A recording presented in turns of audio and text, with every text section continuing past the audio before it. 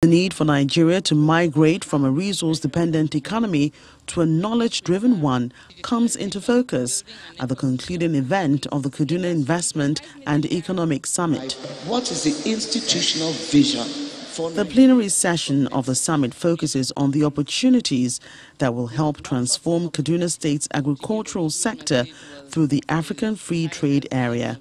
What we produce in Nigeria is actually what is produced around the neighborhoods of Nigeria. The countries around Nigeria also produce the same commodities: cocoa, grains, cashews, and so on and so forth.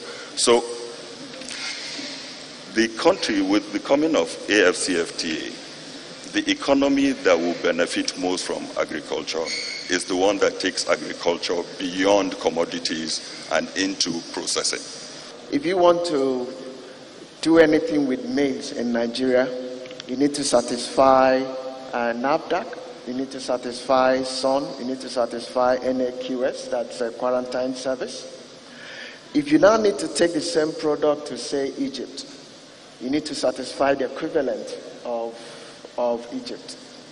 And today, they are all different. So what AFCFTA is trying to do is to try to harmonize all of these. Other issues raised include the need to make agriculture more attractive for the young force, reliance on human capital to reduce the gap in per capita income, and infrastructure development.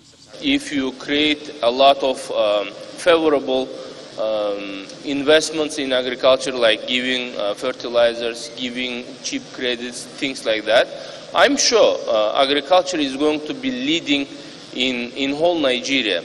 There is a gap in supply, and it's only when we bring in these youths, we encourage them, we show them that agriculture is actually the game changer. The aim of the 2021 Investment Forum, otherwise called Kadinvest 6.0, is to bring participants up to date with the state's policies and foster intellectual and technological innovations that will build up capacity to grapple with emerging and contemporary economic challenges in the state and the country.